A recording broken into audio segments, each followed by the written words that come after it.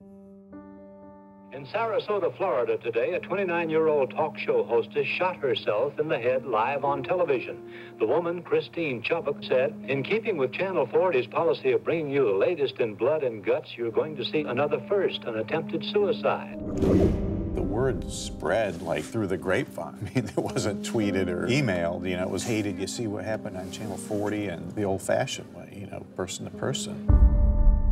If you're going to play this role, you need to have like a simmering undercurrent of some kind of resentment or personal turmoil.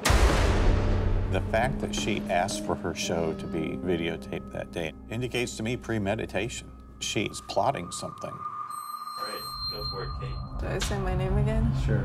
My name's Kate. Acting became this outlet for me to be seen. I do worry the impulse is perhaps an unhealthy one.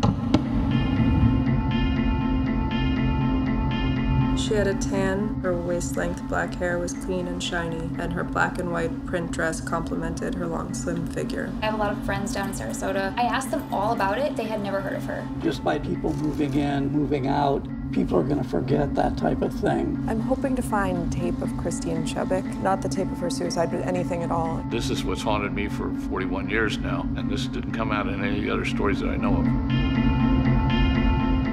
Until I make all of this feel as natural as possible, I just feel like I'm playing dress up. I don't know what to do, Robert. I don't know what to do. I don't know what this scene is. I don't know. Here, let's go again. Just go again. How do you think that went? Very badly, because I'm not prepared. I'm trying to get as close to it as I can. It seems to be somewhat compulsive.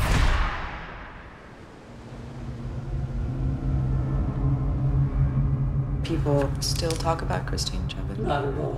No. No. You die 2 times. You die when you pass away, and then you die the last time somebody mentions your name.